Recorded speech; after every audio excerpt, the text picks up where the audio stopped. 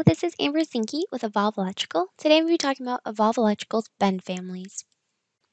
So to dive right in, we're going to be using our coupling feature within Evolve to be able to place in some bends into this run.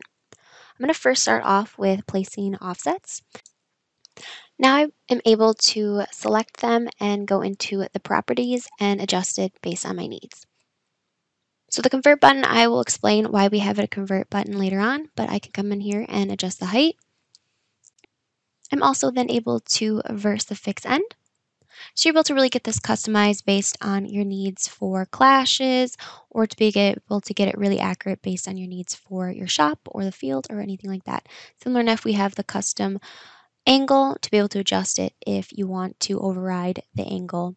But the angle is currently based on the Greenlean bender spec that you're able to adjust in the bend settings. But we're also able to then do rolling offsets by just one click of the button, and you're able to also do the rolling left and adjust the rolling distance as well. So the convert button allows you to be able to unconvert and delete the bend to make it back into a straight, or you can come back in here and unconvert it and switch it to a different bend like this.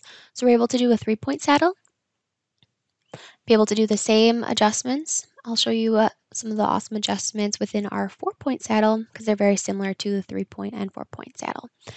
So within our 4-point saddle, as you can see, this is one of my favorite bends just because I hate 4-point saddles, but we're able to adjust the height, the saddle length. We can also do similar enough to the other bends with our custom angles as well. Again, I love the fact that currently it is extremely accurate based on your needs with your bender, but you're able to have that option to still customize it. And then we're able to come in here and do our rolling saddle. So again, I love all of the rolling features within the bends just because doing it native Revit is not fun at all. So it's really nice to be able to quickly just select a button and get your rolls in there. So then moving on, I'm going to then show you our kick 90s. So similar enough, I have these 90s right here, and I can select them, and then I can change them to our kick 90. So again, similar enough, we'll have the convert button,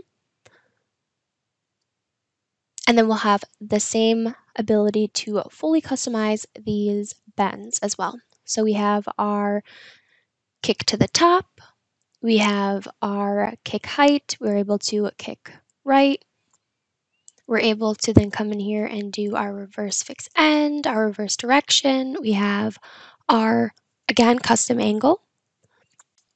Our parameters within the families are very consistent, which makes it really easy for all skill levels. Also, we have our schedules and legends that we ship with as well that correlate with all of our bends. So that is today's fun feature on our bend families here at Evolve. If you have any questions or want to know more, please visit our website and request a demo. Thank you.